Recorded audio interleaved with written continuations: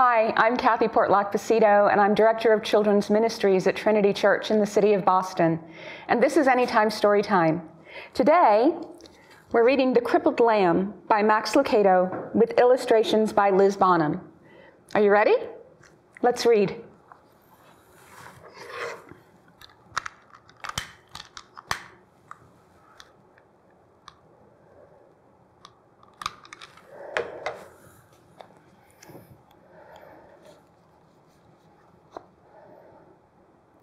Once upon a time in a sunny valley, there lived a little lamb named Joshua.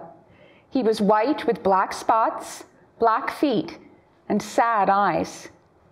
Josh felt sad when he saw the other lambs with snow-white wool and no spots.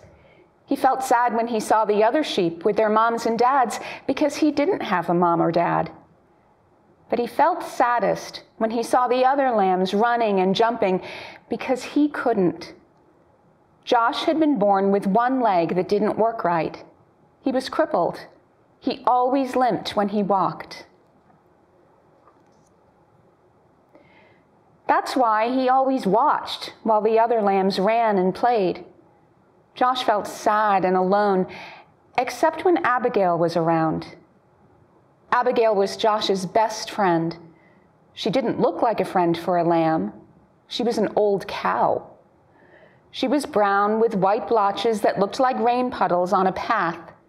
Her belly was round as a barrel, and her voice was always kind and friendly. Some of Josh's favorite hours were spent with Abigail. They loved to pretend that they were on adventures in distant lands. Josh liked to listen to Abigail tell stories about the stars. They would spend hours on the hill looking into the valley. They were good friends. But even with a friend like Abigail, Josh still got sad. It made him sad to be the only lamb who could not run and jump and play in the grass. That's when Abigail would turn to him and say, "Don't be sad, little Joshua. God has a special place for those who feel left out." Josh wanted to believe her, but it was hard.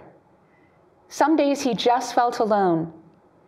He really felt alone the day the shepherds decided to take the lambs to the next valley where there was more grass. The sheep had been in this valley so long the ground was nearly bare. All the sheep were excited when the shepherd told them they were going to a new meadow. As they prepared to leave, Josh hobbled over and took his place at the edge of the group. But the others started laughing at him. "You're too slow to go all the way to the next valley. Go back, slowpoke. We'll never get there if we have to wait on you. Go back, Joshua." That's when Josh looked up and saw the shepherd standing in front of him. "They are right, my little Joshua. You'd better go back. This trip is too long for you. Go and spend the night in the stable." Josh looked at the man for a long time. Then he turned slowly and began limping away. When Josh got to the top of the hill, he looked down and saw all the other sheep headed toward the green grass. Never before had he felt so left out. A big tear slipped out of his eye, rolled down his nose, and fell on a rock. And just then, he heard Abigail behind him. And Abigail said what she always said when Josh felt sad. "Don't be sad, little Joshua. God has a special place for those who feel left out." Slowly, the two friends turned and walked to the stable together. By the time they got to the little barn, the sun was setting like a big orange ball. Josh and Abigail went inside and began to eat some hay out of the feed box. They were very hungry, and the hay tasted good. For a little while, Josh forgot that he had been left behind. "Go to sleep, little friend," Abigail said after they finished eating. "You've had a hard day." Josh was tired, so he lay down in the corner on some straw and closed his eyes. He felt Abigail lie down beside him, and he was glad to have Abigail as a friend. Soon, Josh was asleep. At first, he slept soundly, curled up against Abigail's back. In his sleep, he dreamed. He dreamed of running and jumping just like the other sheep. He dreamed of long walks with Abigail through the valley. He dreamed of being in a place where he never felt left out. Suddenly, strange noises woke him up.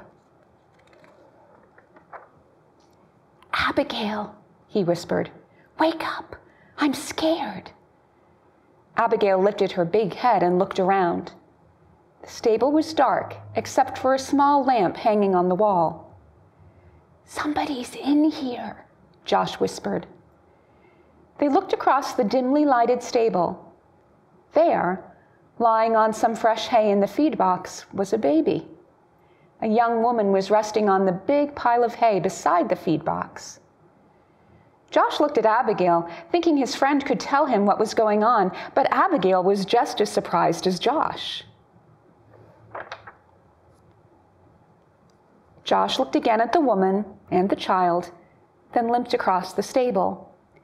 He stopped next to the mother and looked into the baby's face. The baby was crying. He was cold. The woman picked up the baby and put him on the hay next to her. Josh looked around the stable for something to keep the baby warm. Usually they were blankets, but not tonight. The shepherds had taken them on their trip across the valley. Then Josh remembered his own soft, warm wool.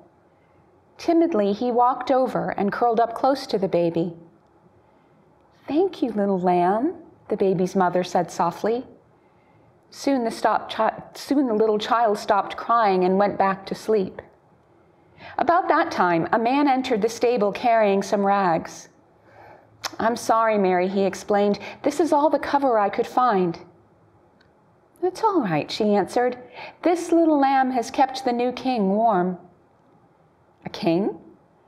Josh looked at the baby and wondered who he might be. "His name is Jesus." Mary spoke as if she knew Josh's question. "God's son. He came from heaven to teach us about God." Just then there was another noise at the door. It was the shepherds, the ones who had left Joshua behind. Their eyes were big and they were excited. "We saw a bright light and heard angels," they began. Then they saw Joshua next to the baby. "Joshua, do you know who this baby is?"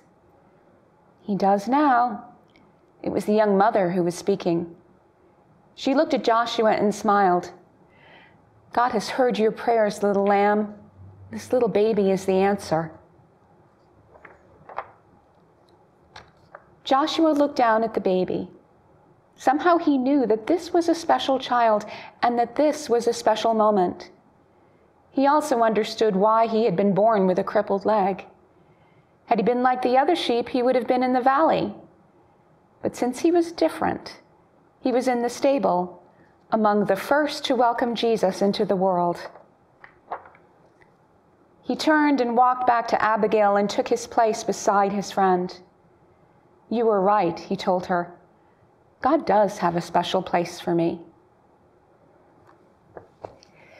I like this book because it reminds us that God has a special place for every single one of us. No matter who we are, no matter where we are, no matter how different we feel we might be, God loves us. I wonder what your favorite part of the story is. If you'd like, you can tell us in the comments below. Thanks so much for being with us. See you next time.